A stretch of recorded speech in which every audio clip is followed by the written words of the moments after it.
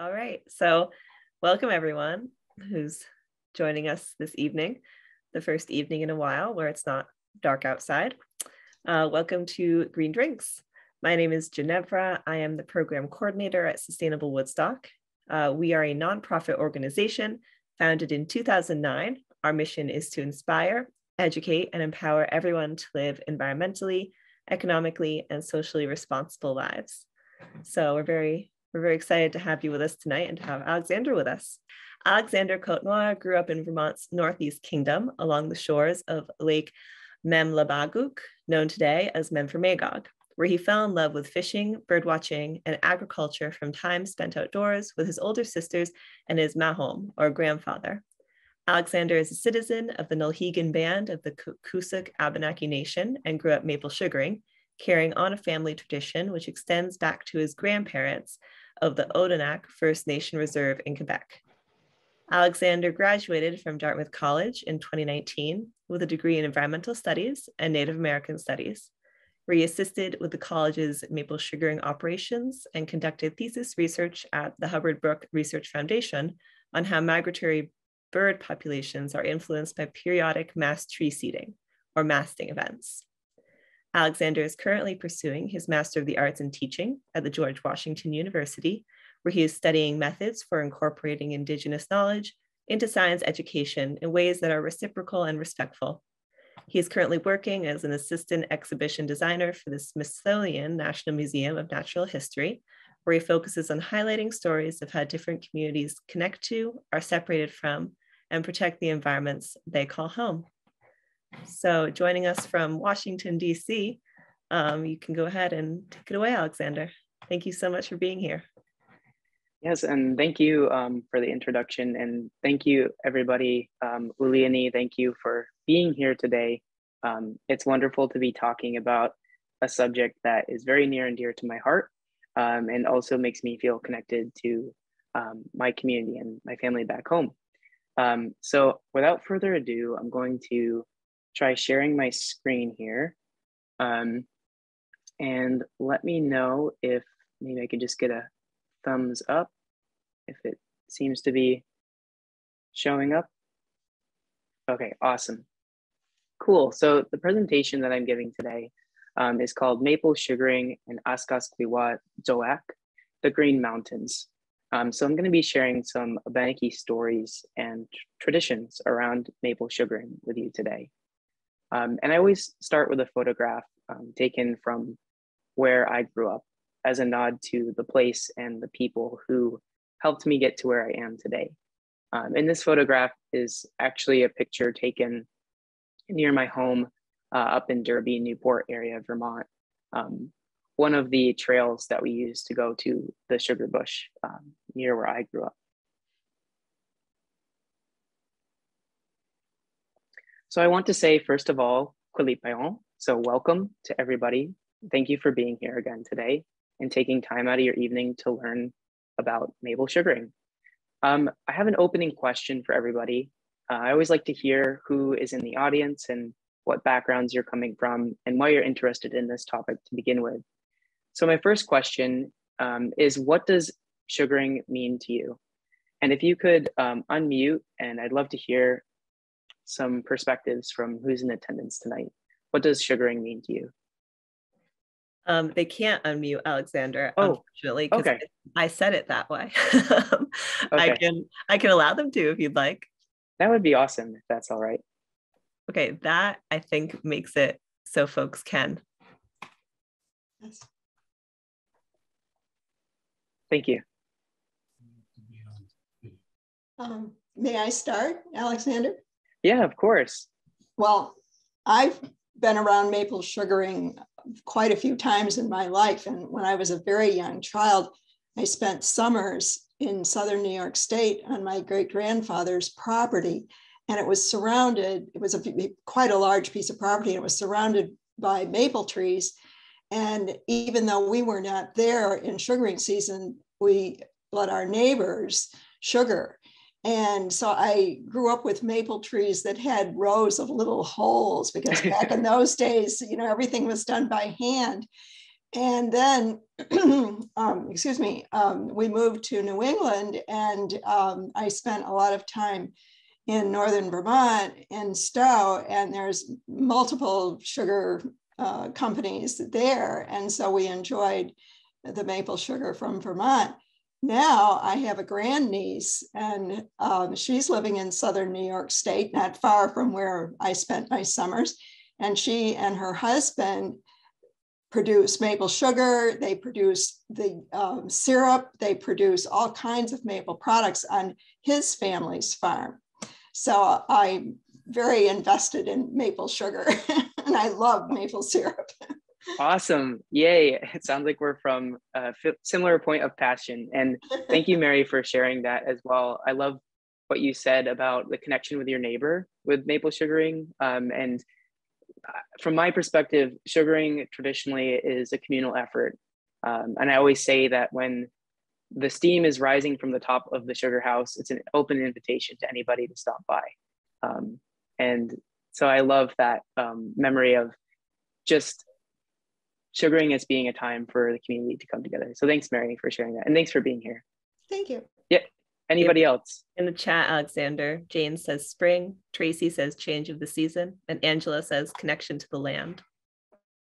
Awesome. I love that, Angela, connection to the land. I'll be talking about that tonight as well. Well, thank you, everybody, for sharing. I have some perspective. Yeah, Peter. Here. Yeah. I grew up in West Woodstock, Vermont, and my family made maple syrup, and it definitely was a communal effort. The whole family got out there and helped. And we had been sugaring on that place that people had been sugaring that land for generations. We did everything with horses and buckets and so on when I was a kid, but eventually my dad started using the tree-to-tree system. I just have to say that this time, I haven't sugared for years because I haven't lived around here for a long time, but this time of year, it just gets in your blood. Says something about it. You feel like you ought to be out there tapping trees. So thanks. I'm looking forward to your presentation. And thanks for being here, Peter. And thanks for sharing that as well. I'm actually working on a podcast right now about maple sugaring, and something that you said brought a quote to mind from a maple sugarer in my hometown, who, when I asked why he has become the third generation maple sugarer in his family, he said, "Sap runs in our veins just like blood." And I love that quote, kind of epitomizing how maple sugaring is such a part of Vermonters' experiences across the state. So one thing that I want to touch on before I jump into the presentation today is most of us, from what we were just hearing and what folks were sharing coming here tonight, we're not talking about maple sugaring as a product. So selling, I'm not going to be giving a presentation on the economics of maple sugaring today, even though it is a major economic driver in the state. And part of this, I would say as well, thinking about maple sugaring, is we heard these words being thrown around and shared: generational, connection to the land, connection to people. It's a collaborative effort where people come together. And that's how I think about maple sugaring. So I'm going to outline two of the major components to maple sugaring and how I conceptualize it that I'll be focusing on today. And I want to start off with definitions, because definitions are really important and how we conceptualize the words that we use. So Oxford Languages defines culture as, quote, the customs, the arts, the social institutions, and the achievements of a particular nation, people, or other social group. So I'm going to be talking about maple sugaring from this perspective. It is an achievement of a particular group of people, the Abenaki nation, from which I am speaking from today. And also it's a way to talk about our customs, our arts, and social institutions. So today I'm going to be talking about how maple is a part of my family's Abenaki culture. Maple sugaring structures our understandings of time, such as our annual calendar, which I'll talk more about. It serves as a role as a teacher within our moral stories, and I'll share some of those as well. And it's also part of our traditional medicines and our ceremonies. And last but not least, it is a delicious source of food. So I chose this particular quote to start off from Alan Ojig-Corbier, who is a member of the Ruffed Grouse clan of the Anishinaabe community of Michigan First Nation on Manitoulin Island, which is actually located on Lake Huron. And in this quote, he says, "It is certain that the maple tree has and continues to provide sustenance to the Anishinaabe in multiple ways: physical nourishment for our bodies, nourishment for our spirits, economic livelihood of our needs, philosophical meaning for diplomacy, and cultural meaning in our religious ceremonies." So I love this quote because it epitomizes how multifaceted maple sugaring is from an Indigenous perspective. It's used in medicines, it's used in ceremonies, it's used as a form of bartering and exchange, and also as a gift of diplomacy between Indigenous tribes. And it also provides physical nourishment for our bodies. So thinking about how all of this is intertwined with culture is something of great interest to me. I'm also going to be talking about how sugaring is really about family and memory. And my grandfather always says that sugaring was made for sharing oral history and stories. If you think about all the hours that we spend watching the fire or the evaporator pan in the process of making maple syrup, it really lends itself to self-reflection, contemplation, and storytelling. And I see sugaring as holding an even more important place in a world where we tend to be moving at an ever faster pace and where people don't take the time to sit down and listen to one another. From a traditional perspective as well, thinking back on the history from Indigenous communities and maple sugaring practices, there were very few food harvesting activities throughout the year, aside from berry picking, sweetgrass harvesting, etc., where there were ample opportunities for intergenerational conversations to be had. So if we think about it, even fishing and hunting tended to be more solo and quiet events, where there wouldn't be a large group of people sitting in a place together talking. So just thinking about sugaring as a way to formulate memories and also create a sense of cohesion. I was also recently talking with my grandmother about sugaring, and she made a really great point. She said that some of our fondest and our strongest memories are created when we engage all of our senses, which is actually shown in scientific studies as well. If you want to remember something, you should associate that moment with a smell and a sound, or engage multiple senses. And sugaring does all of this. It engages our sense of sight. We see glistening snow, we see bubbling sap, we see the fire, we see the steam coming off the evaporator pan. It also engages our sense of smell. I always say that there's nothing like the smell of walking into a sugar house and just breathing in all the steam from the evaporator pan. But there's also the smells of spring. There's the smells of walking in wet earth, or mud season, as Vermonters like to call it, as the soil begins to thaw and the changing of the seasons. It also engages our sense of sound. So I always think of the bubbling, the crackling of the fire, the crunching of footsteps on snow, and also the changing of the animal composition of the forest that you're sugaring in. So we have the arrival of migratory birds that are coming up from the south. And maple sugaring also makes me think of my family, because as soon as the boiling has always started, whether it's happening in our garage or my cousin's sugar house, which is where I took this photo, and my cousin Roger Shappett, we always see it as a time that the door is open. Whenever the steam is coming up out the top of the roof, it signals that anybody can stop by, helps tend the fire, or help create the maple syrup. And sugaring is a lot of work. It requires a communal effort, which some of you shared at the opening of today's presentation, especially if you do it the old-fashioned way, with buckets, which is how my family still does it. And so I wanted to include this quote from my cousin. He said, "Maple sugaring epitomizes the saying, many hands make light work. It's a time where everyone is eager to work hard together, but it also provides ample time to slow down and reflect on our past. We tell stories while stoking the fire or tending the evaporator pan." And I think that that's really true. It's the same as when you get together around a fire, you can almost speak through the flames. It's the same as when you're standing around and waiting for the drawing off sap and waiting for the maple to be ready.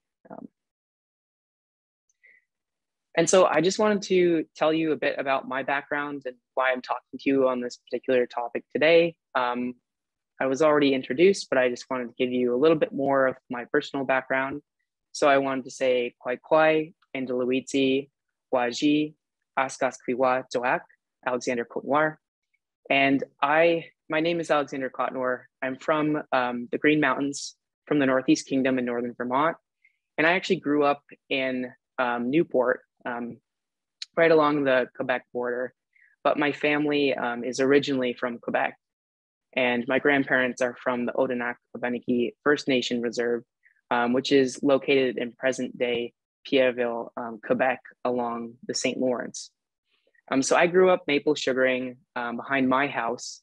One of my first memories actually is when my dad built a toboggan that he could pull us behind his snow machine out to the sugar patch, which was across the field out behind our house. So we would always get home from school in the evening, my sisters and I, and we would always try to clamber up to be the first one on the back of this sled because it was actually built like a traditional dog sledding sled where you could stand on the back with two places for your feet and handles. And we would drive out, empty all our buckets. We each had our own trees that we were in care of and in charge of. And it was always really fun. We would take tastes of the different sap from the different trees. And my sisters and I would always talk about who had the sweetest sap. So it was a really great time to kind of form connections to the land and to specific trees, which is another reason why sugaring is a really important way for Indigenous knowledge transfer. And also sugaring was a way for me to connect to my grandfather. He actually lives about a mile from my parents' house through the woods. And we tapped trees on his property as well growing up. So I have a lot of fond memories of traveling trail paths through the woods, going and popping in to see my grandfather, and then talking to him as we went out and emptied the sap buckets to bring them back to our homemade evaporator pan. But while I was going through high school, I really started recognizing this interest in cross-cultural communication and how different communities relate to the outdoors. In particular, my parents have been working to try to prevent the encroachment of the state's largest and only continually operating landfill from encroaching wetlands at the headwaters to Lake Memphremagog, which is near where I grew up. And kind of, I was invited to some meetings that were between my parents and the Natural Resources Conservation Service, the state of Vermont, and thinking about how different communities relate to a space and how they try to communicate their values and connections to that space was something that became very interesting to me. And so fast forward, I attended Dartmouth College for my undergrad, studied environmental studies and Native American studies. And I was really fortunate when I was able to travel to work with organizations in Puerto Jimenez, Costa Rica. I spent about a half a year or so working to train rural and Indigenous communities to monitor river pollution near their hometown as it related to agricultural runoff. And while I was in Costa Rica, I recognized a lot of similarities between problems impacting rural communities in Costa Rica and those facing communities all the way back home in Northeast Kingdom of Vermont, which also made me realize the importance of communication and collaboration issues and the importance of overcoming those issues if we are to move forward in protecting the environment. I conducted my thesis research on migratory birds. And during my research, in the White Mountains specifically, I started realizing that there are a lot of subtle ways in which colonial practice is embedded into science practices. For instance, the species I was working with was referred to as a neotropical migrant bird. And that's a common word in ornithology. The study of birds is neotropical. But I started thinking about neotropical means the new tropics, but the new tropics to whom? Essentially, that descriptor, that seemingly benign word, was showing that these birds were being described as new from the perspective of Europeans, even though there have been many, many, many generations of indigenous peoples in both South, Central, and North America today who would have known these birds. I started thinking as well about how can I combine my interest in Indigenous studies with science communication work. So after graduating, I worked in various positions. I interned with Audubon, Vermont, where I created educational materials around Abenaki history and the impacts of climate change on maple sugaring. I worked as a conservation educator with the Smithsonian Conservation Biology Institute. And today I'm working on exhibitions that are examining how different communities interact with their local spaces at the Smithsonian.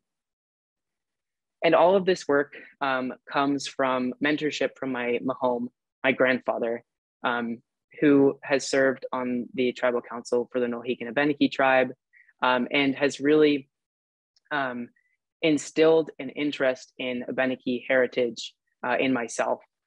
He comes from a long line of trappers and fishermen and hunters. And so I spent a lot of time outdoors with him growing up, where he taught me or inspired me to begin learning the Western Abenaki language and also our cultural practices. So for today's presentation, I'm going to start with a land acknowledgement, and then I'm going to go through some key concepts for today's presentation. I'm going to go through the history and cultural significance of maple sugaring from an Abenaki perspective, including how we collected and processed sap traditionally, what we used it for, how it's reflected in our language and our stories. So I'll embed that throughout. I'll talk about the moral teachings of maple from an Indigenous perspective, and then I'll talk about the sugaring operations that our tribe is doing today. And then I'm going to talk a bit about the threats to maple sugaring, specifically climate change, and end with some suggestions for how you can help. So before I go any further, I'd like to start by acknowledging the land upon which most of us are joining from today, as well as the Indigenous communities who have lived and continue to reside on these lands. So I'm going to read an acknowledgement, and I'd like everybody to take a moment and pause and reflect on the words, perhaps even close your eyes and think about how it makes you feel in this space. So by pausing to read this acknowledgement, it is my hope that it will encourage everyone here today to ponder the long history that has brought each of us to reside in this space and to seek to understand your part within that history. Land acknowledgements do not exist in a past tense, nor in a past historical context. Colonialism is a current and an ongoing process, and we need to be mindful of our present participation. Before proceeding, I'd like to add that many places in what we call the Americas today have been home to different Native nations over time, and to acknowledge the fact that many Indigenous people no longer live on the lands to which they have ancestral ties due to the forces of colonization, including war, disenfranchisement, disease, and forest removal.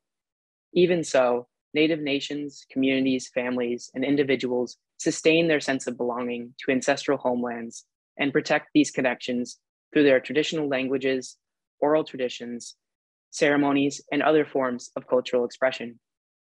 We pause to acknowledge and reflect upon the fact that our work today, located in the Green Mountains, or what most call Vermont, impacts lands which have served as a site of sustenance, community, meeting, and exchange among Indigenous peoples since time immemorial.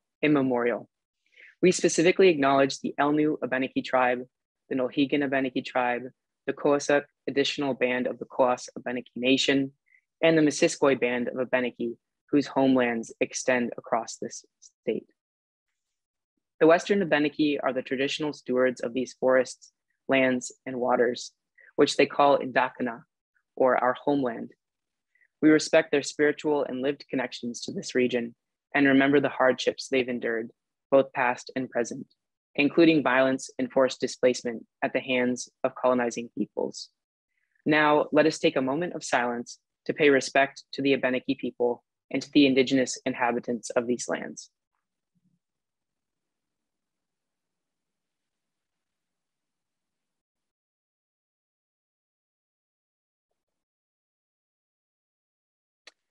We give thanks for the opportunity to share in the joys of this place and to help in protecting it.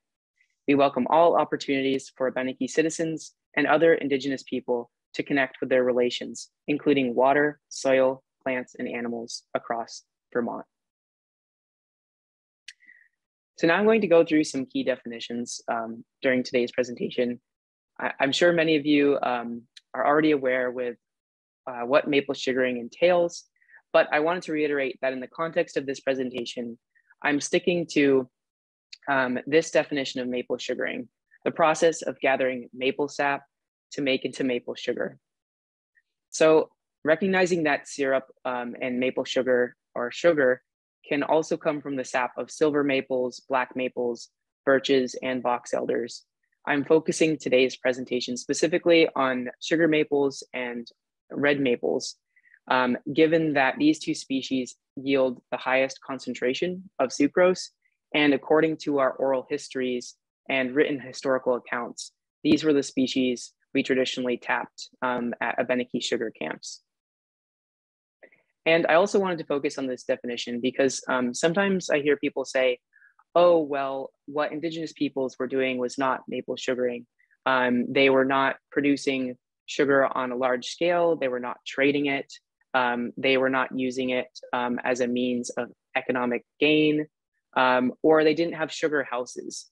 But if we look back at the root definition of what maple sugaring is, turning sap into maple sugar, then I would argue that the Abenaki were doing maple sugaring and have been doing maple sugaring for a very, very long time. Specifically, and I'll talk about this a bit later, we traditionally produced sugar and not maple syrup, given that it's easier to transport and a variety of other reasons. I wanted to talk about the term Abenaki, since there are a lot of misunderstandings about what the term entails. So you might notice that I use the pronunciation Abenaki. Some people say Abenaki, more in Vermont and New Hampshire. It basically depends on where you are from. My family is Quebecois, so I tend to use the pronunciation Abenaki, but it's tomato, tomato. And so there are a couple of definitions to keep in mind. In the Algonquin language, the name Abenaki actually comes from two terms, one of which is woban, which means light, and aki, which means land. So taken together, it means land of the light or people of the land of the first light, which has sometimes been interpreted as the people of the first dawn or the people of the dawn land, which is a reference to the fact that traditionally our communities were spread across the northeast of the North American continent, where the first light of the sun hits the land. So traditionally, Abenaki communities were organized around small single or multi-family bands, not necessarily large tribes, but typically they would consist in groups around 20 to 300 people. And during the French and English wars, many Abenaki communities became part of the Wabanaki Confederacy, which was essentially an alliance between Abenaki, Passamaquoddy, Maliseet, and Micmac communities as a way of trying to retain sovereignty over their land and their peoples. And traditionally, you'll see on this map that I've included on the left side of the page, Odanak located at St. Francis, as well as Wolinak up at the mouth of the Trois-Rivières region, those are two areas where traditionally during these wars, back beginning as early as the 1650s, a lot of Abenaki communities moved north to live on missions, which were established in these particular centers. So today, many folks who have Abenaki ancestry have French sounding last names, given that a large portion of us have family living at Odanak or Wolanak. And traditionally, our communities included many across New Hampshire, Vermont, and Southern Quebec, including the Sokoki, the Androscoggins, the Coassuck, the Missisquois, the Ossipee, the Penacooks, the Pigwackets, and the Winooski peoples.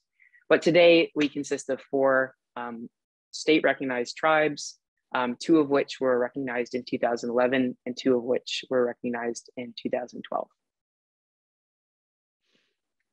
And then there's also, I want to go over the term Western Abenaki. So Western Abenaki is a linguistic definition. And one of the linguists from our tribe, Jesse Bruchak, he is a Western Abenaki language teacher. And he describes Western Abenaki as, quote, an amalgamation of the New England native languages from Massachusetts up into Maine, New Hampshire, Vermont, and parts of New York. As people were displaced over about a 200-year period, communities would come together and different parts of the languages coalesced and created what we have today. It's still a spoken language and passed down from one generation to the next, yet very few people still speak it, and there are now several dialects. So Western Abenaki is a linguistic distinction between Abenaki communities of Maine, which would be considered the Eastern Abenaki. And I wanted to include we won't watch the whole thing, but a clip narrated by Jesse Bruchak of the Western Abenaki creation story. So you can hear somebody who is much more fluent than I am in the language.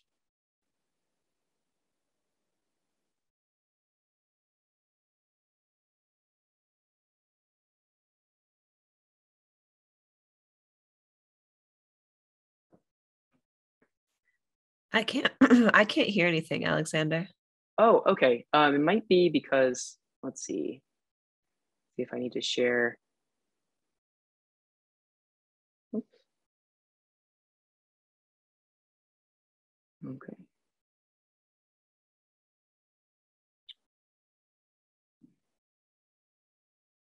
No worries. I'll just go to the next slide. So the next definition I want to talk about is Indigenous knowledge. So I'll be talking about how maple sugaring was a form of passing on Indigenous knowledge from older generations and continues to be a form of Indigenous knowledge transfer. So there are lots of definitions for Indigenous knowledge, and it tends to be one of these terms that's thrown around a lot, but people don't stop and think whether we're talking about the same thing. There's one definition that I tend to be drawn to, and it's from Dr. Fikret Berke's book, Sacred Ecology, which is all about traditional ecological knowledge, what some people might refer to as traditional Indigenous knowledge or simply Indigenous knowledge, and how it can be applied in various contexts, ranging from climate change studies to looking at permaculture gardens, etc. So Dr. Fikret Berke defines Indigenous knowledge as a cumulative body of knowledge, practices, and beliefs evolving by adaptive processes and handed down through generations by cultural transmission about the relationships of human beings, including humans, with one another and with their environment. And what I love about this definition is it talks about how Indigenous knowledge is about relations. So it dictates how Indigenous communities relate to one another, but also how they relate to their environments. It is culturally transmitted. So it is transmitted through interactions with other people. It cannot be separated as written down text, for instance. So I always like to make the point that Indigenous knowledge is process instead of facts, data, and figures. So it evolves over continued relationships with a geographic place over time. And there's another really interesting definition of Indigenous knowledge that I've been considering more recently, which I'll talk about on the next slide, is Dr. Kim Tallbear. So Dr. Tallbear is based at the University of Alberta, and she is chair of the Research Center of Indigenous Peoples, Technoscience and Society. And during a recent event that I attended, hosted by Dr. Tallbear, she defined Indigenous knowledge as any form of knowledge that ensures Indigenous thriving and survival. So Indigenous knowledge is not only spiritual beliefs that allow us to continue our spiritual practices, but also everything from hunting to fishing to harvesting practices that allow us to continue to access sustainable and culturally appropriate foods. And this ties in with Indigenous sovereignty. So I'm going to talk today about how maple sugaring being impacted by climate change is an attack on Indigenous sovereignty. So according to Jack Forbes, who is a Chickahominy, sovereignty refers to freedom from foreign control. In particular, sovereignty refers to a community's relative independence from and among states, meaning it is relational. So what I like to say here is, although a nation or a state or a people's sovereignty is inherent, meaning it is not given or granted by an external entity, its power in the world or the ability to fully exercise one's sovereignty is based on the recognition, acknowledgement, and the respect that other groups accord to it. So for Native nations as culturally distinct peoples with recognizable governments, their own tribal councils, in most cases, they also have recognizable traditional treaties, which cite their connections to land. So the sovereignty of Native peoples is inherent and ancient, and it precedes the United States or the foundation of other colonizing countries. And so I like to bring this up, thinking about how is sovereignty tied with practices such as sugaring. Colonialism has impacted the ability of Indigenous communities to exercise all forms of sovereignty, whether it be food sovereignty, the right to access and produce culturally appropriate foods, or spiritual sovereignty, the ability to access sacred grounds to perform traditional ceremonies. So we need to be thinking about how is colonialism impacting the rights of Indigenous people to live in a way that is personally fulfilling to them. So now jumping into maple sugaring in particular. So I wanted to start off by making the point that it's not just Abenaki communities that have long traditions in maple sugaring.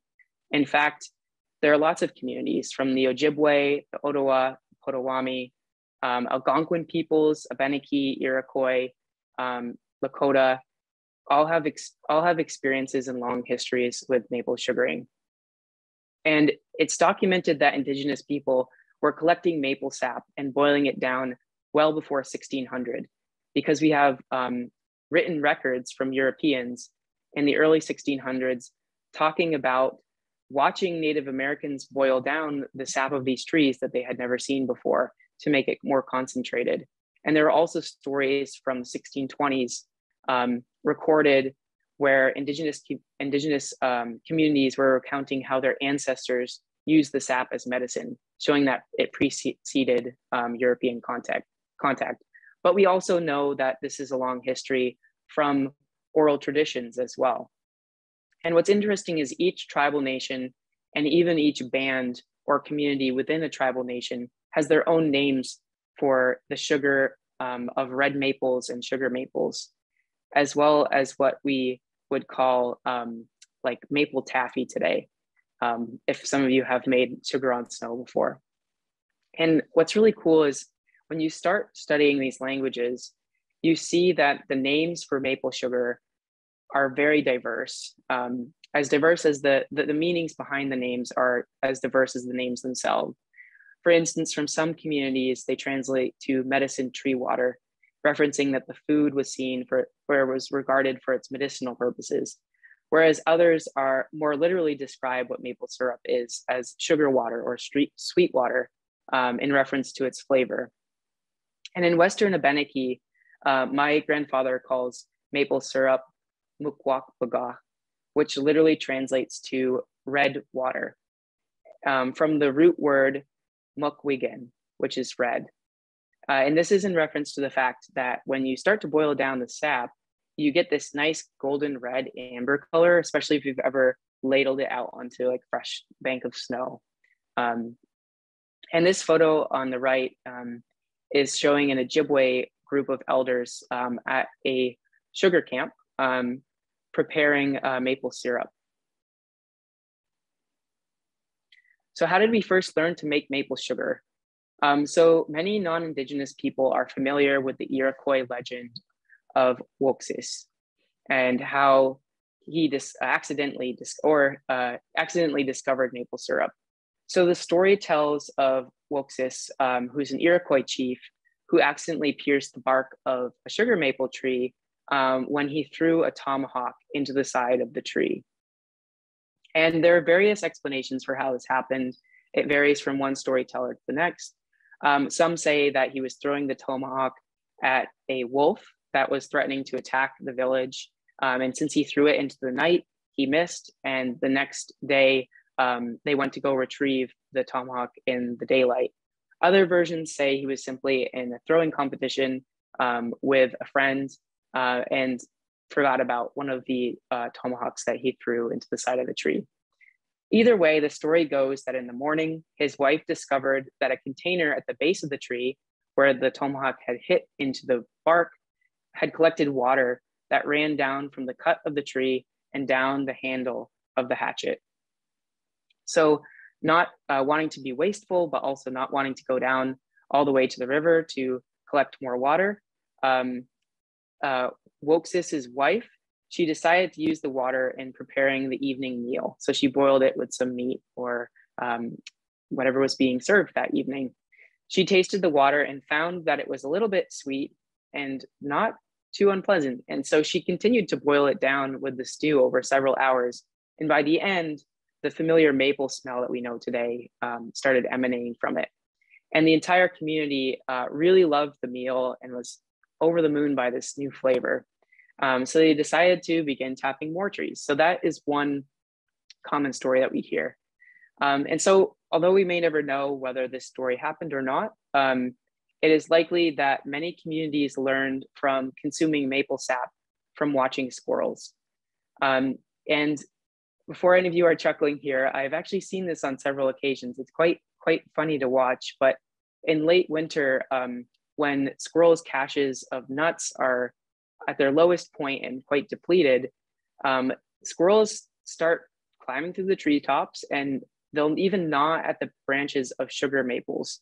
And by scraping the bark, this allows sap to exude from the twig and the squirrels will lap it up. And researchers studying this behavior have found that even the next morning, squirrels will return to the same spot on the tree and they will lick the icicles since the outside has the concentration of sap. The freezing temperatures cause the water in the sap to sublimate, which leaves a really sweet crystallized sugar on the outside like rock candy. And so this provides squirrels with a boost of energy-rich sucrose at this time of year when their food reserves are lowest. And the squirrel hypothesis actually shows up in our stories as well. So in the Potawatomi story of Nanabotso, there's a story where the winter lessons of the squirrel was to collect maple sugar from the maple trees. There's also a story from the Abenaki community at Wolanak describing how red squirrels taught the Abenaki people how to collect maple syrup. So it's really interesting to see how there's this linguistic evidence and also this scientific evidence. So the Western Abenaki calendar is largely determined by when various foods become readily available, or it is dictated by the phenology of different major events happening in the forests. So the months of our calendar are counted by moons, and the first day of each new moon is the first day of the new month. And there's a corresponding name for each of the full moons according to what is happening. For example, the time corresponding roughly to February is called Paeodongos, which means the making branches fall into pieces moon.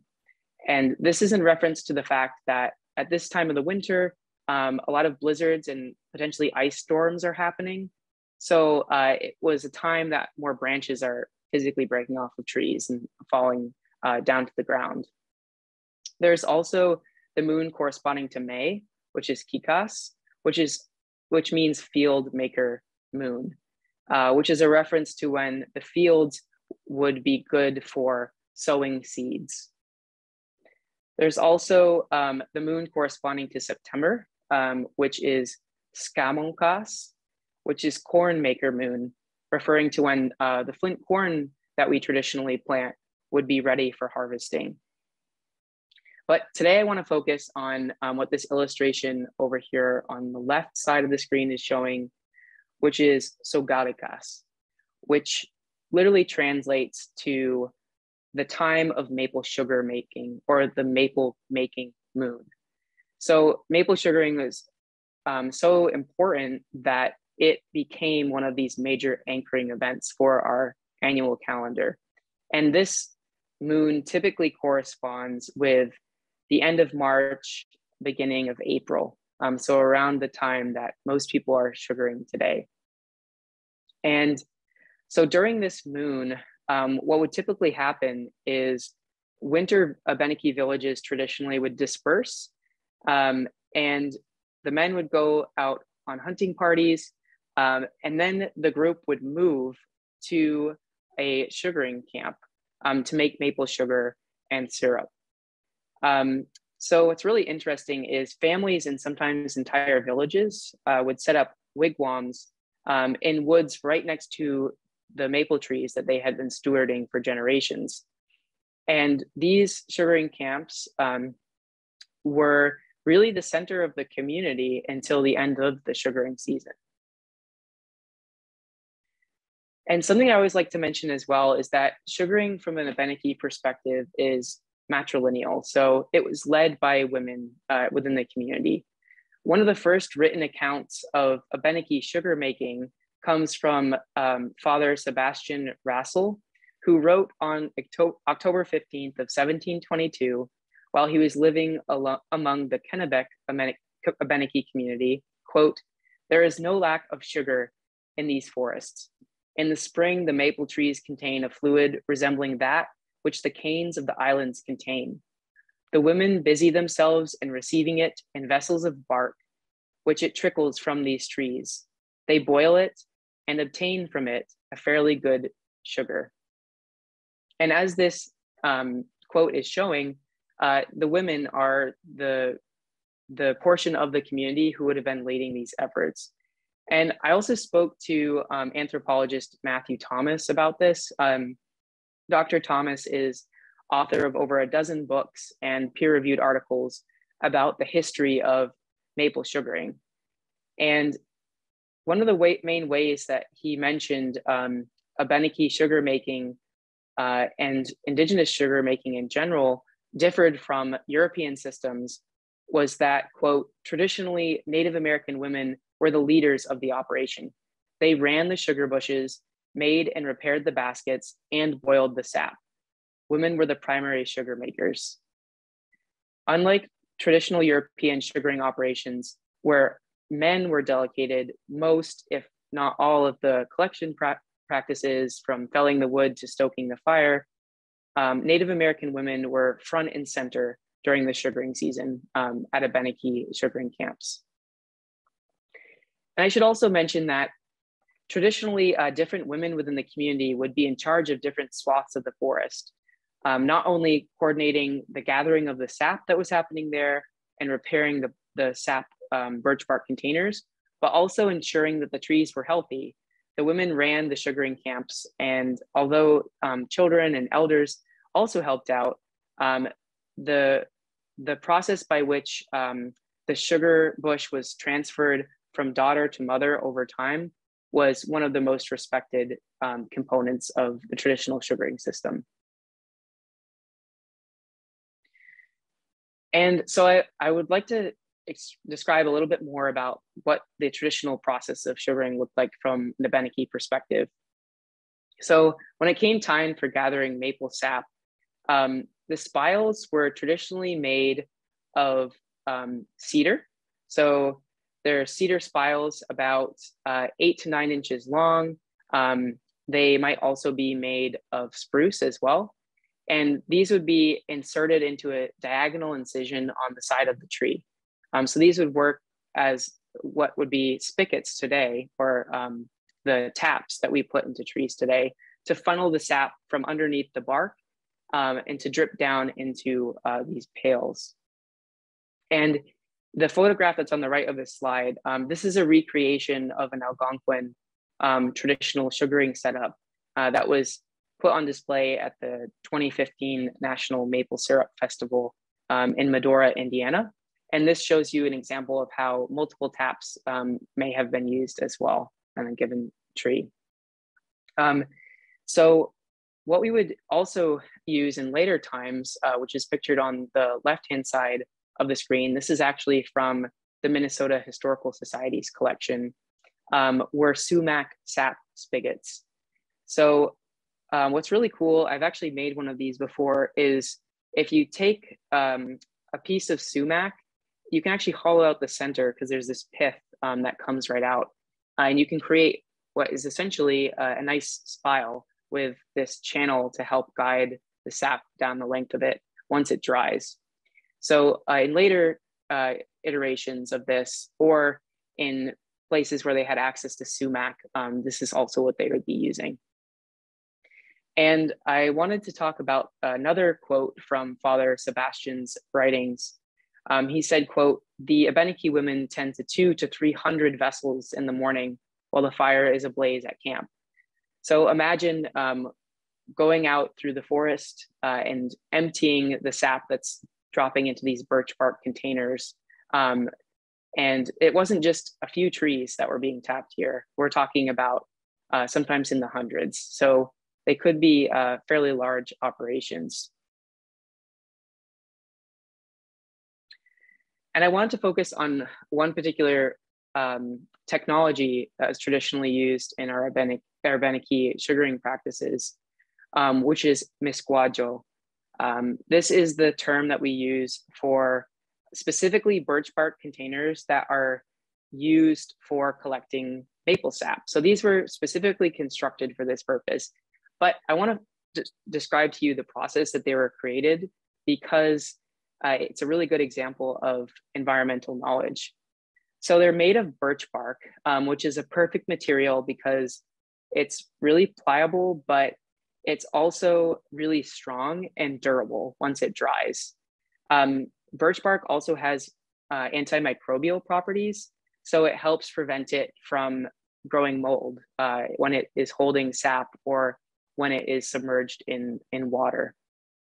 And to create this, the folded piece of birch bark are lashed together either with sinew or what we call watap.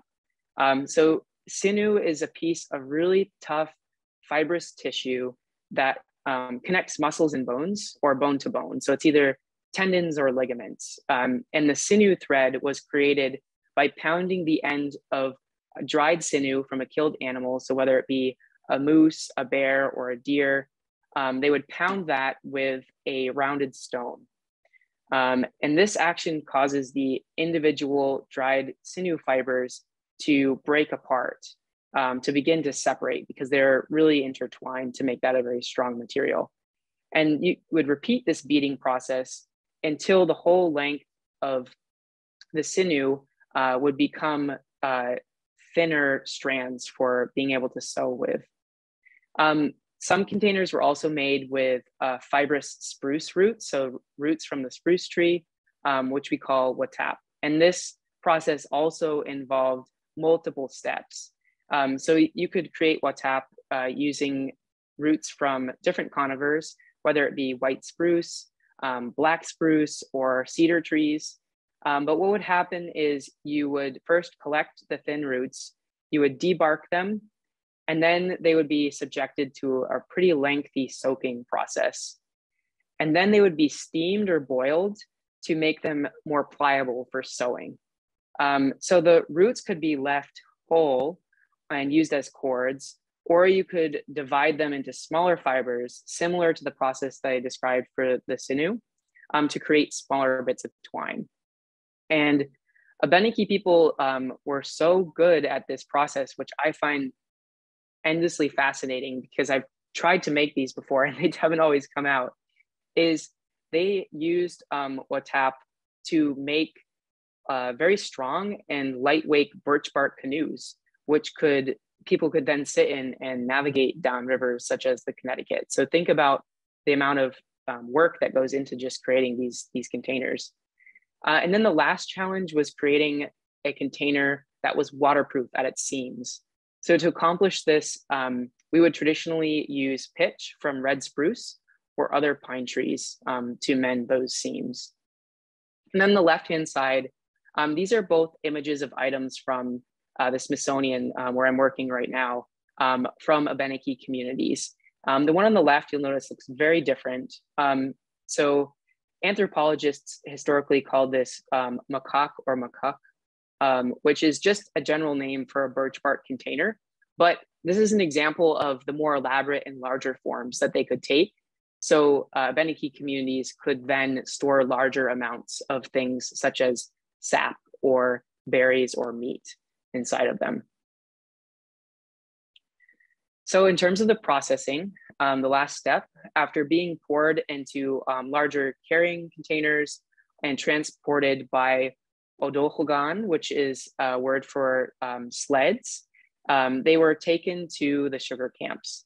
And from there, the sap was boiled down in a sequence of pots. Traditionally, these would be made from soapstone, but as contact with Europeans started in the 1600s, Abenaki peoples readily adopted kettles, metal kettles and pails for this purpose as well. But prior to that, we would have used most accounts, or most anthropologists today think that we would have used soapstone pots for this. And this is an area of much controversy today. You may have seen presentations at cultural institutions or centers who are talking about the Indigenous history of maple production, who say that we would have warmed up rocks and then dumped them into, or put them into, a container full of sap, and repeatedly done that over and over again until the hot rocks would have boiled down the sap until the point that you get maple syrup or maple sugar. In fact, there are a couple of people who have poked holes in this theory. One of them is Caleb Musgrave. Caleb's an outdoor educator and an Anishinaabe man from Hiawatha First Nation in Ontario. And he's explored this hypothesis through experimenting with hot rocks.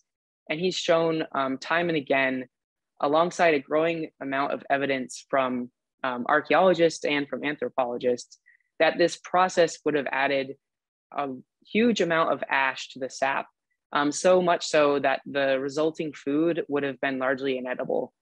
And in addition to this, there's archaeological evidence that Indigenous communities of the Northeast, including the Abenaki, Iroquois, Penobscot, the Pennacook, the Micmac, the Wampanoag, the Mohawk, among many others, used clay or soapstone pots to boil soups and herbal medicines. So it seems only logical that we would have also used this for boiling the sap down. And once it got to the point where it was about to be crystallized, it would be taken out and then paddled repeatedly in a low flat dish, so it would form granulated sugar. And I want to include a colonist account of this maple sugaring process. So there's an irony here.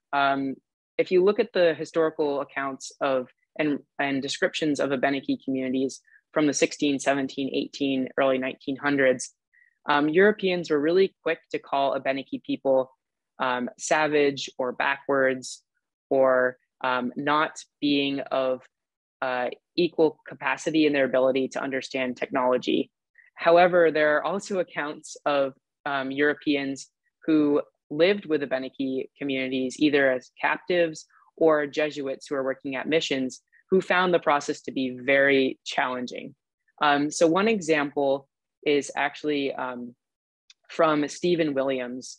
And so Mr. Williams lived with an Abenaki Pennacook family in Northeast Vermont following the raid of Deerfield during Queen Anne's War of 1704. And during his captivity, Williams wrote about the large quantities of sugar that they had made that year, as well as how he was reprimanded for spoiling the maple sugar after he didn't stir it properly during the final steps. And he said, quote, or he writes, quote, "Whilst I lived here, I made about 80 weight of sugar with the sap of maple trees. Because there was a barrel of sap to boil, my mistress sent me to the sugar place overnight to boil it, so that we might go in the morning. I went and kept a good fire under the kettle, little thinking of it coming to sugar, till it was spoiled for want of stirring." And he goes on to discuss how this event, he ended up getting a lot of chuckles, and people were kind of making fun of him because this was the point at which it was really easy for the boiling process to go too far and to ruin the sugar and burn it. And so I was wondering if all of you could put into the chat how you enjoy maple syrup today, because I know there are so many different ways to use it. I've seen it in salad dressings.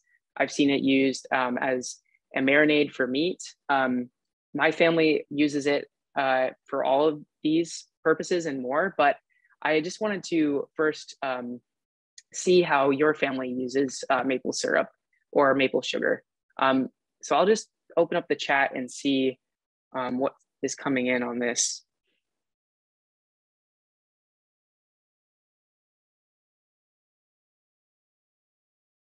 Oh, awesome. Okay, Angela says salmon. That's great. My family also smokes salmon. We love to baste it with maple syrup. Pancakes, ooh, maple rhubarb pie from Diane. On oatmeal, yeah, oatmeal. I always like to start the day off with some maple syrup as well. And so with those in mind, from an Abenaki perspective, we would have been producing not maple syrup, the red water, as I said, Mibokwibog, but we would be storing maple sugar. The reason is because maple syrup is really heavy. It's a liquid, it's hard to transport, whereas granulated maple sugar, you get a lot more bang for the per ounce of granulated sugar in terms of flavoring than maple syrup. And so traditionally what we would do is we would store it in birch bark cones. These would be packed until they were very tight, and then would also have occasionally a sash made out of sinew to carry them. So we could carry the sugar while we moved, because again, traditionally our bands would be moving between winter hunting grounds and shelter grounds to fishing places to the areas that would be good for growing flint corn, beans, squash, ground cherry, etc. So we needed to be able to move this material as we went. But based off of oral traditions, the maple sugar was used for all sorts of things. It was used for seasoning meats, particularly venison, bear, and snowshoe hares, as well as fruits and vegetables. And there's even accounts of Abenaki people boiling it down with bear fat to create a sweet and energy-packed, almost like a spread or jam that hunters could snack on for needed energy out in the woods. And maple is also used as an additive to some of our herbal medicines. It not only makes them more palatable, but there are various ailments that traditionally would have been particularly targeted using maple sap. And other tribes traditionally used maple for lots of other purposes. The Potawatomi traditionally allowed the sap to sour, after which it was used as almost like a vinegar for cooking deer meat. And primarily the sugar prepared from the sap was used as a seasoning for these communities as well. In particular, it was used in place of salt. And so maple sugaring shows up in many Abenaki stories, but one in particular is of Gluskape. So you may have heard various forms of Gluskape's name. He's also called Gluskap, Gluskep, Gluskabi, Kluskap, Kluskomba, or Gluskab. All these words are just regional variations of the same figure who shows up in Wabanaki creation stories and our oral history across Vermont, New Hampshire, Maine, and the Atlantic areas of Canada.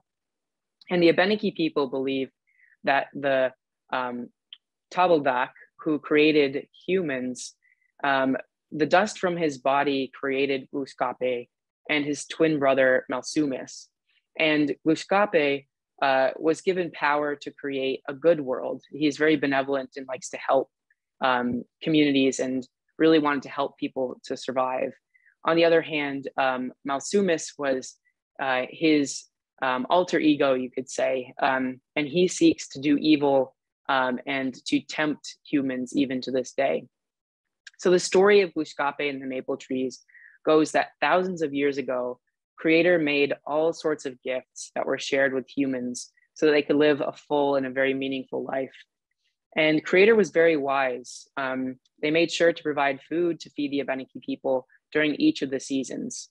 And first, Creator provided the moose and the deer for the Abenaki to hunt during the long winter months, and then the berries and the fruits for picking in the summer and the spring. Finally, he led the waterfowl to return during their fall migrations, so they could be hunted by canoe before the open water froze over during the winter. Among the many things they provided, Creator was especially pleased with having created the sugar maple tree, Senamosi, since its sap was as thick and as sweet as honey.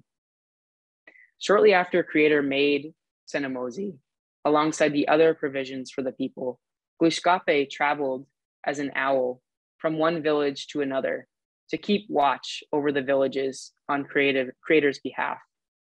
One day, Gluskape found a once thriving village in disrepair. The bean and the squash fields had become riddled with weeds, and the fires had all been extinguished. Although he searched far and wide, he couldn't find the people anywhere in the village. As night descended upon the valley, and he sat by the glowing embers of the fire, waiting to see if the people would return from hunting or gathering, a strange rumbling and gurgling sound drifted from the hills on the wind. Gluskape flew through the forest toward the source of the sound, into a stand of maple trees. At the center of this stand, he found all the villagers lying on their backs and staring up into the sky. They were drinking maple sap. Their stomachs were full with the abundance of sugar that had made them unfit to move or to do any work. Gluskape told them to return to the village and tend to your gardens, your fires, and to care for your lands. But the people did not listen. They were happy to lie on their backs with their mouths open, guzzling the thick honey-like syrup. Gluskape shared this news with Creator, who was troubled to learn that the people no longer appreciated all the other joys of the forest. They were sad to see the people were no longer working together, but preferred to sit alone, drinking their sap through their days. In order to teach the people a lesson, Creator told Gluskape to transform into a cold northern wind. As Gluskape descended over the forests, the cold temperatures he brought with him caused the sap to stop flowing from the trees. Gluskape then swelled and swelled until he swept over the rivers and the lakes, lifting great amounts of water up into the sky. Gluskape carried this water to all the sugar maples across the forest and fed each of them until all the sap was diluted nearly 40 times. The next day, when the people awoke to drink their beloved sap, they noticed it no longer flowed like thick honey. They asked Glooskap distraughtly, "Where did our sugar go?" Glooskap assured them that the sugar had not disappeared, but that now they would have to work hard and boil the sap to produce the golden liquid they loved so much. Upon hearing this, the people decided that they would spend the rest of their days among the sugar grove, boiling both during the day and all through the night, so that they could continue to enjoy their steady supply of syrup. However, since Creator was very wise, they foresaw that the people might try to spend all their days admiring only the maple's gift. To prevent this, they made the sap stop flowing as soon as the leaves erupted from the maple's branches. From that day forward, the people could only harvest sap for a few weeks each year. And so it is still to this day. Each spring, the flow of maple sap reminds the Abenaki people of Glooskap's lesson in honoring all of Creator's gifts and the importance of building a sense of community by working together. And so you may have noticed that this telling of the story is a bit different from other versions. This was actually transcribed from a story that my grandfather told me around the campfire growing up. And I decided to write it down. And I think this is a really interesting story in particular because it shows how the maple trees are intertwined with our moral teachings. They teach us not only the importance of honoring all of Creator's gifts, so all the components of the ecosystem, but they also show the importance of continually stewarding the lands, making sure that you are continually in good relation with the forests. And so to end today, I wanted to talk about some of the lessons that maples teach us. They connect us to impacts from the past, and they also connect us to future generations. One way that I've had this described to me is when we keep in mind where we are going to tap a given tree from one year to the next. The saying goes that you never want to tap in the same place twice because it can lead scar tissue on the sugar maple. This simple act of thinking about where you place a hole or the tap on the tree itself, it really makes you pause and reflect on how people have interacted with that tree in the past. And you know that if you tap the tree too much in a given year, then it can damage it and you won't have as much sap flowing in the future. So sugaring is often discussed in this context of intergenerational transfer of natural resources. It also teaches us that true leaders are the first to give their gifts. In many Indigenous communities, the maple is considered the leader of the trees. And it's also interesting to note that as the leader, it is the first to readily give of its gifts, especially during the time of year that people are the most in need of food. And so this reminds us that if we are to be leaders, we need to be mindful of how we are providing for people. We are not to be rooted in power and authority, as Dr. Robin Wall Kimmerer writes, but in service and wisdom. Maples also teach us that hard work combined with gratitude produce the greatest rewards. And this is really shown in our story of Glooskap, where people have to go out, work together, and make sure that they are in good relations with the land in order to enjoy the sweet reward, which is maple syrup. And Glooskap's story also reminds us that we can't take nature's gifts for granted. The greatest gifts are truly those that require us to work and require us to give of our time and energies to make something more.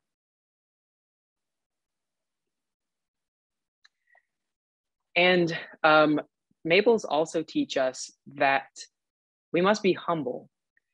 No matter how hard you work and how much energy you pour into maple sugaring, the climate in a given year whether there are pests the previous summer, so like caterpillar outbreaks, etc. And the general health of the forest is the ultimate determining factor in how much sap you can produce in a given year. And with that comes a certain recognition that we are at the whims of the natural world. We cannot control all the factors, and we cannot control how much maple syrup we produce to a certain extent.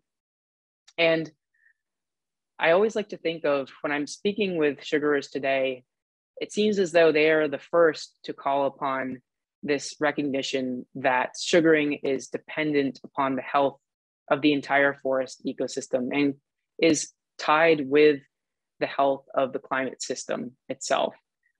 Because maple sugaring hasn't been replicated in, say, a greenhouse setting before, that's very separated from the forest. And then finally, reciprocity. I wanted to include this quote as well from Dr. Robin Wall Kimmerer's book, Braiding Sweetgrass, where she talks about the example of carbon as shared currency. The currency of carbon dioxide, she says, we share and exchange carbon dioxide among organisms in the ecosystem and with the atmosphere. Eventually, from the atmosphere, it's borrowed by the trees. We then cut the trees down, where it's released back into the atmosphere by burning the wood to make syrup. So a sugar bush provides a really good example of reciprocity and balance, making sure that we are in good relations with the forest, not cutting too much, thinning too much, but also we need to be thinking about the non-material benefits that are provided by maple trees, filtering the air and producing oxygen, for example.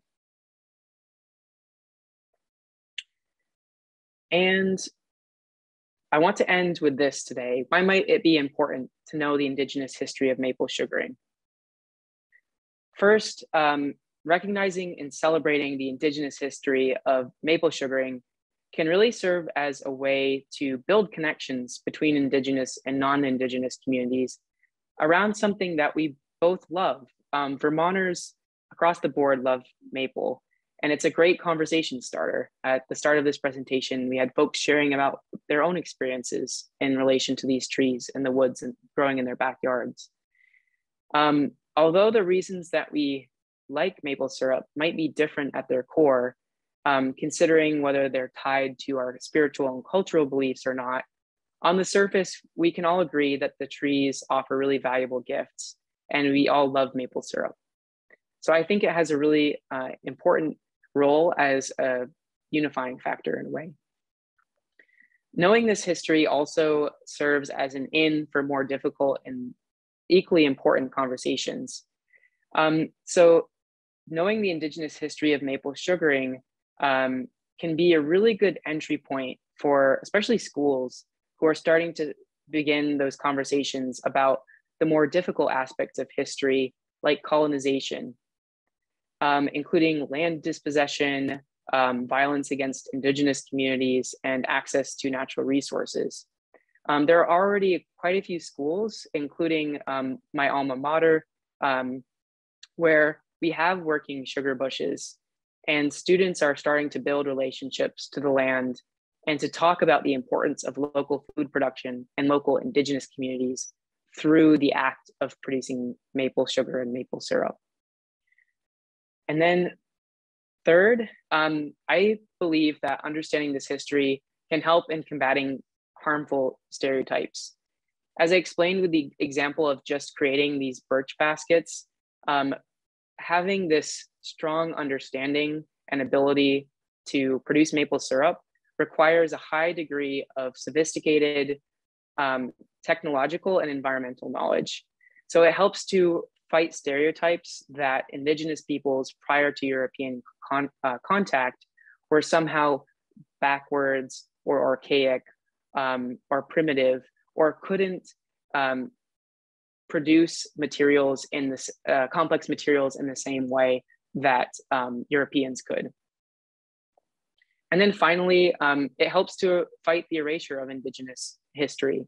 Far too often, the only parts of Indigenous history that are taught in our schools and even in museums today is history of the famous tribal leaders who interacted with Europeans.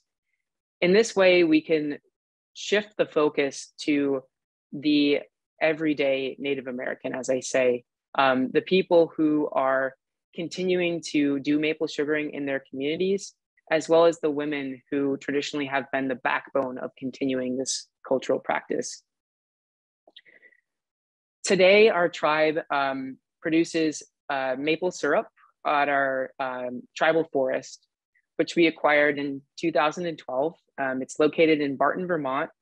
And I want to really thank the Vermont Land Trust and the Vermont Conservation and Housing Board, as well as the Sierra Club, who helped us in acquiring this land. It actually became the first tribal land in the state to be owned by a tribe in almost 200 years. And to this day, we produce maple syrup with tribal members. It's a moment for us to get together and learn about the history and cultural importance of maple sugaring, as well as to practice speaking our traditional language. So in this way, it is a form today of continued cultural practice.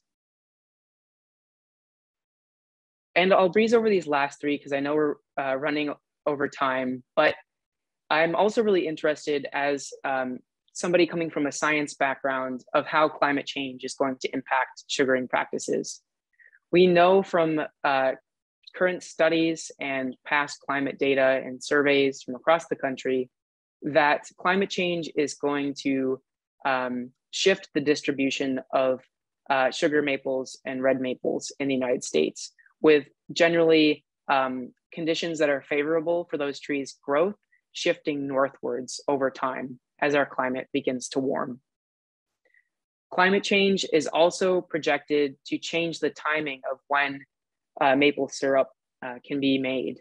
By 2100, for example, some studies have shown that maple sugaring will begin 1 month earlier than it did between 1950 and 2017.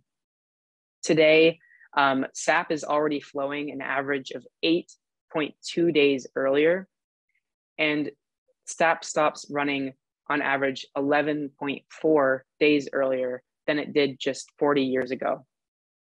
So think about, that's a 10% loss in the length of the sugaring season since my parents graduated from high school. And then climate change is also going to change the sugar concentration of the sap. So the concentration of sucrose in maple sap is really dependent on this balance between respiration, or the usage of energy reserves, and photosynthesis, which is the storage of these sugar reserves. And science has shown us that, and experiments have shown us that as average temperature increases, sugar producing trees respire more, and thus their reserves of sucrose decrease. They're more stressed, and as a result, the Brix content, or the sugar content in the sap, will be going down. So this all means that we'll have to work harder in the future to make the same amount of sap. So what does this mean for our communities and our culture as climate change threatens to fundamentally disrupt maple sugaring?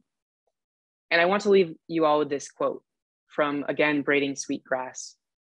"We can assign an economic value to maple timber, our gallons of syrup, but ecosystem services are far more precious.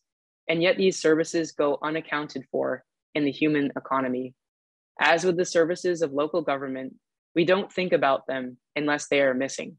There is no official tax system to pay for those services, as we pay for snow plowing and school books. We get them for free, donated continually by the maples. They do their share for us. The question is, how well will we do by them?" And so we think about not just the loss of delicious maple sugar and maple syrup. When I think about climate change, I see the loss of culture, the loss of ways of relating to the land, a loss of community, and a loss of respect for the area that we call home. And all of this is to say, I hope this presentation today shows you how maple trees and the process of maple sugaring is really important to me as an Abenaki person. And I really hope that in the future, we will work to advocate for maple trees. So what can you do to help? I encourage you to teach and share the Indigenous history of maple sugaring in your circles so that we can help to combat stereotypes and also give credit where credit is due for the people who eventually taught Europeans how to create maple syrup today. Also donate to the Abenaki Land Link Project, which is a project run by the Nohican band of the Koosuk Abenaki Nation, where we partner with farmers from across the state and landowners to grow foods ranging from squash to corn, which we then distribute among tribal members as well as local food banks. So this is an act of promoting food sovereignty. Also donate to the Vermont Land Trust because this organization has been very supportive of Abenaki communities and in protecting forests and food production across the state of Vermont. For instance, there's a project going on in my hometown right now at Bluffside Farm, where my mom and other members of the Abenaki community have been invited out for plantings, for working on that land, which is a site of meeting and sustenance for our people for a very long time. And so I'm very grateful to the work that the Vermont Land Trust does. And then finally, advocate for climate solutions at your local and state level, whether this be taking individual actions like getting that electric car, which the next presentation in this series will be about, or really pressuring your legislators and calling them up, sending them letters, let them know that climate change is something that's important to you and that you care about. Make it known that your vote is partially dependent on whether or not people prioritize acting to combat climate change in their policies. And so thank you everybody for sticking with me today. And I was wondering if there are any questions. Thanks so much, Alexander. That was really great. I loved all your braiding sweetgrass quotes. I love Robin Wall Kimmerer. We had some comments and questions kind of as you went along. And I wanted to go back to one from Nadine that touches on what you were just talking about with climate change. We had a response to it in the chat, but I just wanted to make sure you got the chance to respond. So she wrote, I discovered maple syrup when I moved to the US from Switzerland. I'm a huge fan of maple syrup and I use it every day. The making of syrup is an old tradition that has been passed through many generations. It is a labor of love, and I have a lot of respect for the people who continue this tradition and the hard work. There are not many places in the world where such weather conditions are such that maple syrup can be made. Do you think that climate change might make maple syrup obsolete someday? And I know you touched on a lot of that, but I just wanted to make sure you heard her comment. Yeah, thank you for that question. And I tend to call myself a very optimistic person. I am of the mindset that if we change our ways, we can make a huge difference and combat climate change. And I'm really emboldened and empowered by thinking about how younger generations prioritize taking climate action. This being said, looking at the data, if we continue on the track that we currently are with carbon emissions, it is unfortunately very likely that this is talking on the scale of the next 150 years or so, but still within a lifetime plus some change, it's very likely that over large swaths or portions of the state, if we don't change our ways within the coming years, that very little maple syrup will be able to be produced.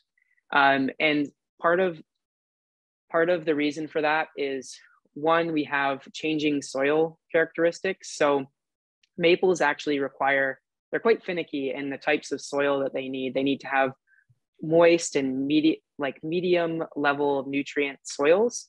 And as average temperatures increase, we're seeing changes in soil types that are less conducive for these trees to survive.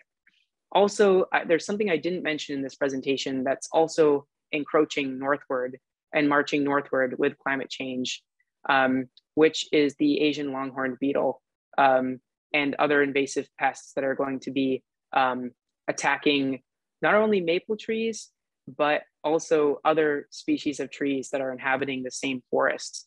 And most people, another thing that is really interesting to think about in terms of maple production is, from talking with sugarers, I've actually found anecdotal evidence, and people are starting to research this as well, but in forests that have more complexity of species, they're actually more buffered against influxes of pests and other events that would negatively impact maple trees. And so we not only have to think of the health of maple trees, but the health of other trees within the ecosystem. And so unfortunately, my answer to that question, sorry, that was a long-winded answer, but my answer is, if we don't change our ways, things are looking very grim within a couple generations of producing maple syrup in Vermont. The optimal range for sugar production is moving northward. So actually people in Quebec may be benefiting from, if you look at it in a short run frame of mind in terms of producing gallons of maple syrup, people in Quebec may benefit. But in the long run, if we don't change, it's very unlikely that we will be able to produce very much maple sugar in the next 200, 300 years. Thank you, Alexander. And thanks for such a holistic and really interconnected program. It was great.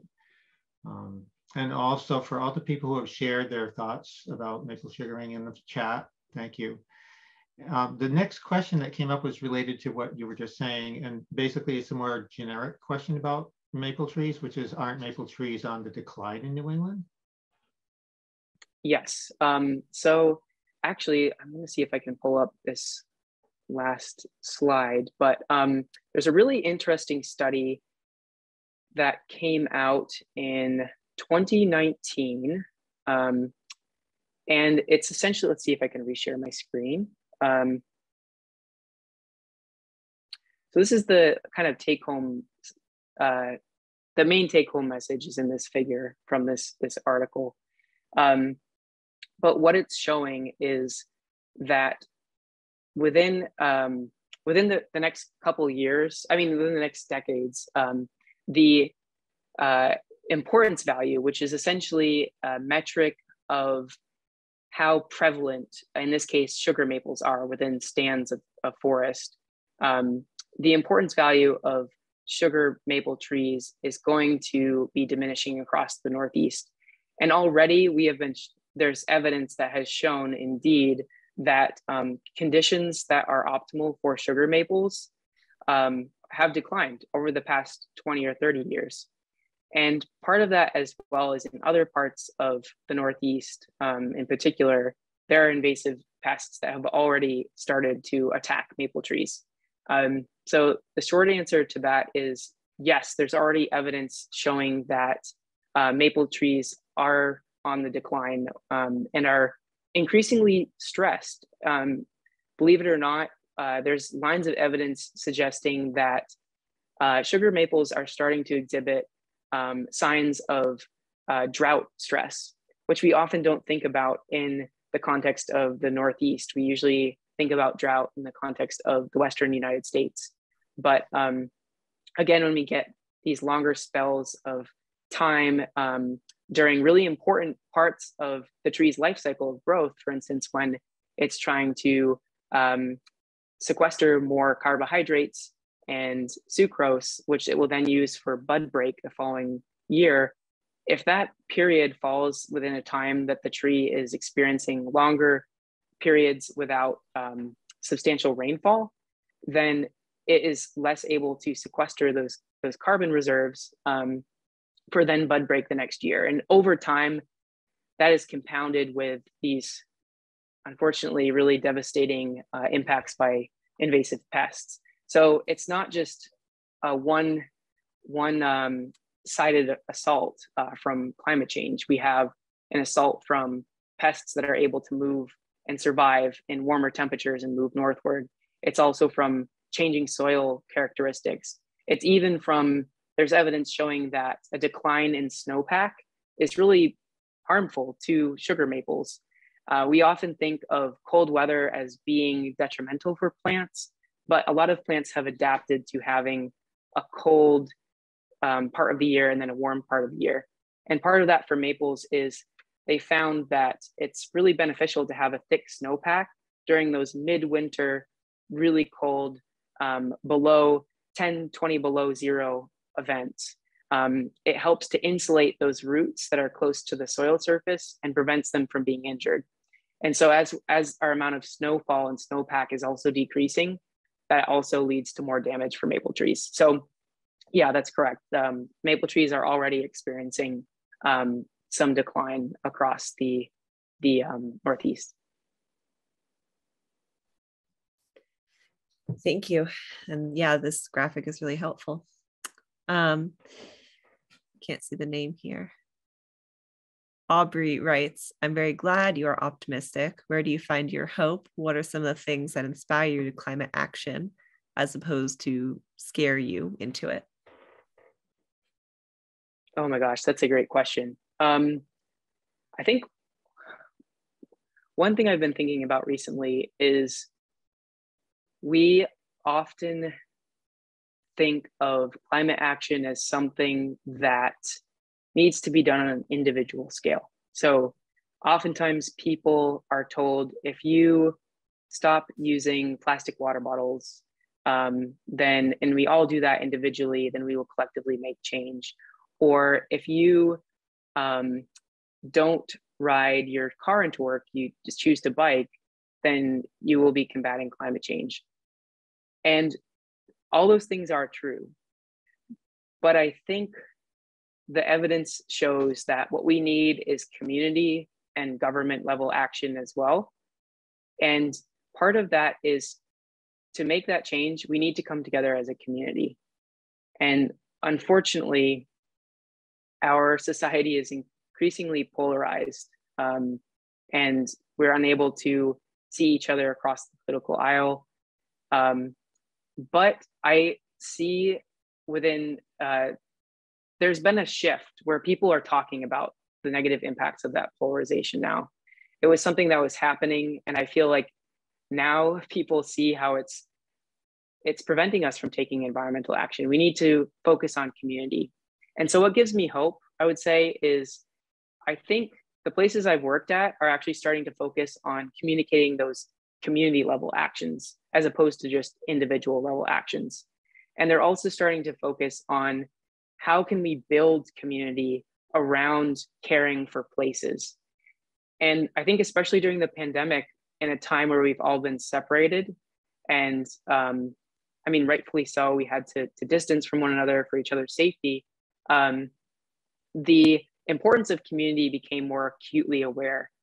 And so for me, I draw inspiration from, I'm seeing a lot more conversations in the work that I'm doing about inspiring community level change. So sharing stories of how communities have worked together to propose climate solutions, as opposed to just saying, it's up to you. It's up to, instead the conversation is starting to shift towards, it's up to our community.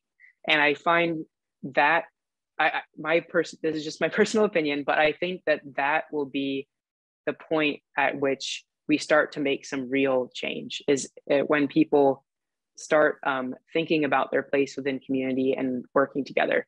So yeah, I draw inspiration from this shift from the individual to community connections.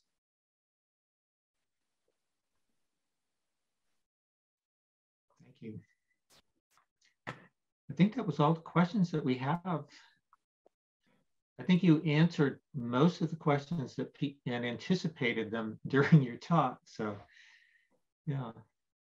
Yeah, I agree. There's lots of appreciation for you in the chat. People thanking you. Your knowledge and efforts are appreciated.